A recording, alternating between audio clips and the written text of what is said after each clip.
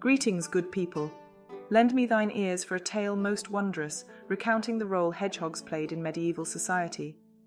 We shall also speak of their distant cousin, the porcupine. Verily, these beauteous creatures holdeth secrets most fascinating, from their usage in our daily lives to their symbolism in the heraldry of kings.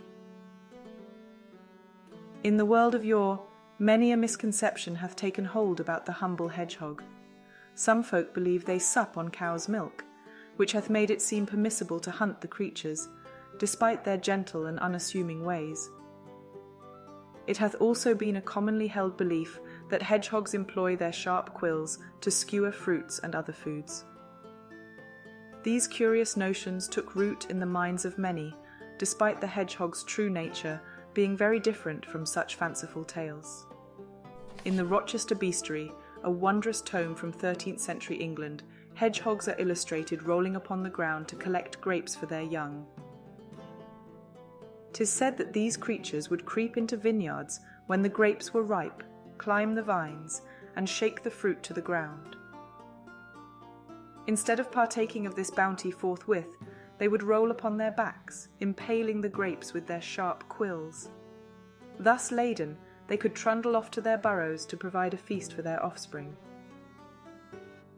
The authors of the Bestiary, in their wisdom, drew from this curious behaviour a cautionary tale of the devil's wily schemes, ever seeking to pilfer the spiritual fruits that nourish man's immortal soul. Verily, in our time, hedgehogs be not merely cute, prickly beasts. They possess great symbolic import in matters of art and faith. The hedgehog, oft depicted curled up neath a bush, its spines in a protective array, represents prudence and self-preservation. Yet, our perception of the humble hedgehog does not always shine with favour and admiration. In the sermons of St. Anthony of Padua, sinners are likened to hedgehogs, for they are covered with the prickles of sin. When confronted with their transgressions, these sinners would roll themselves up, hiding by excusing their fault, much like the hedgehog curling into a ball. The hedgehog's head and mouth, set low down, were seen as symbolic of the sinner's thoughts and words, born from ignorance or the devil's suggestion. In heraldry, the hedgehog, or urchin, as it was oft termed, makes its appearance in various coats of arms, such as those of the Maxwell, Harris, and Moneycurl families.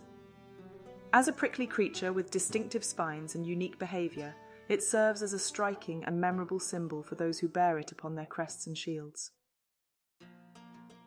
And lo, the hedgehog oft finds its way to our dining tables as well. Cooks of old have penned recipes for hedgehog meat, which, they say, boasts a taste much like that of poultry. In the preparation of this dish, one must first remove the spines and skin, then roast the flesh on a spit or bake it in a pie. Now, good folk, lend us thine attention, for we shall share with thee a recipe for preparing the humble hedgehog as a dish for thy supper. This cometh from the esteemed manuscript Le Ménagier de Paris. First, thou must taketh a hedgehog and cut its throat, then singe and gut it, tying up the legs like you would a young hen. Press it firmly in a cloth until it is very dry. Roast the hedgehog and serve it with cameline sauce or encased in pastry as a pie. Should the creature refuse to unroll during the process, place it in hot water, and it will straighten itself forthwith. Of course, this recipe is for only thine ears to savour. Thou should not attempt to cook such a dish in thine age, for thou have much finer forms of sustenance and in greater plenty. But know also that in times of yore, the meat of a hedgehog was said to be most beneficial for those afflicted with leprosy. According to the scribes, those who dry the hedgehog's intestines, grind them to a powder, and partake a small amount thereof, shall find themselves able to pass urine, even if they could not do so before. Now, allow me to present to thee a recipe from the form of curry, which details a dish designed to resemble a hedgehog. It is known that royal chefs of yore would prepare fanciful display dishes which were known as subtleties. These would amuse and delight the guests at grand banquets. Take the stomachs of 6 or 7 pigs, one larger than the rest. Stuff the stomachs with a mixture of ground pork, eggs, pepper and cloves, as well as saffron, salt and currants. Sew the stomach securely and parboil them.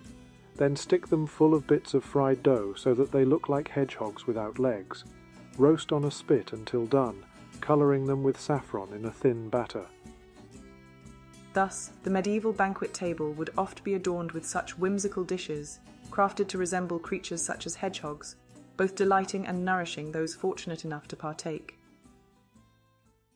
Let us now turn our attention to the porcupine, a distant cousin to the hedgehog. These creatures, larger and more formidable than their common kin, have also found their place in the annals of our medieval society. In heraldry, the porcupine is a symbol of invulnerability and protection due to its impressive quills. It was an oft-recounted legend that the porcupine could shoot its quills at attackers.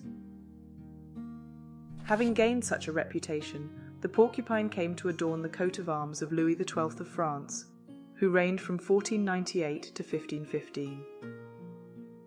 King Louis XII, in his great wisdom, did hold the porcupine in such high esteem that it became his personal emblem, gracing the very coins of his realm.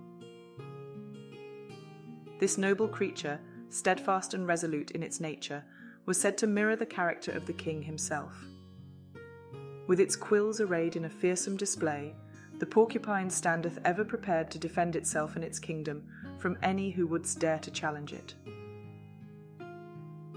In our day, porcupines were far luckier than their humble hedgehog brethren. These formidable beasts were deemed too rare and wondrous to be consumed as food. Our admiration for their unique appearance hath earned them a special place in our hearts, sparing them from the cook's cauldron. Thus, dear viewers, the porcupine, much like the humble hedgehog, held a place of great importance in our medieval world. As symbols of steadfastness and resilience, these creatures continue to inspire us, guiding us through the trials and tribulations of our time. Here endeth our tale of hedgehogs and porcupines in medieval society, creatures both symbolic and practical, touching our lives in many ways. Fare thee well, and if our paths should cross again, you shall learn much more about our bygone time.